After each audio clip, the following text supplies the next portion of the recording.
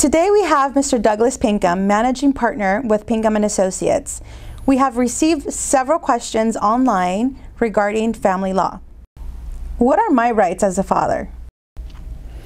I often hear that there are attorneys out there that market to fathers' rights and other similar types of marketing.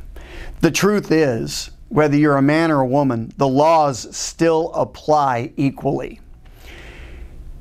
As I mentioned in another video, and I'll say it again here, it is true.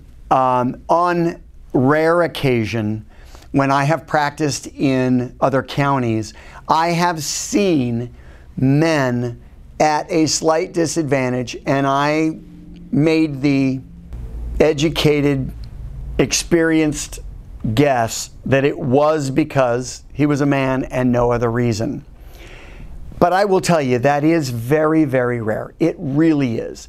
When you're fighting over custody, the judge truly is interested in finding out and figuring out what is in the best interest of the child. If mom works 60-hour work weeks because she's a doctor and dad is a stay-at-home dad, or even if dad's got a part-time job, I can tell you, unless dad is a maniac and he's a danger to the children, he's going to get primary custody because he's available for the kids. It doesn't matter that he's the man. It matters that he is available for the children, and it's in the best interest of the children to have father as the primary custodian. In other cases, the woman could be the larger wage earner, and when that occurs, men also get spousal support.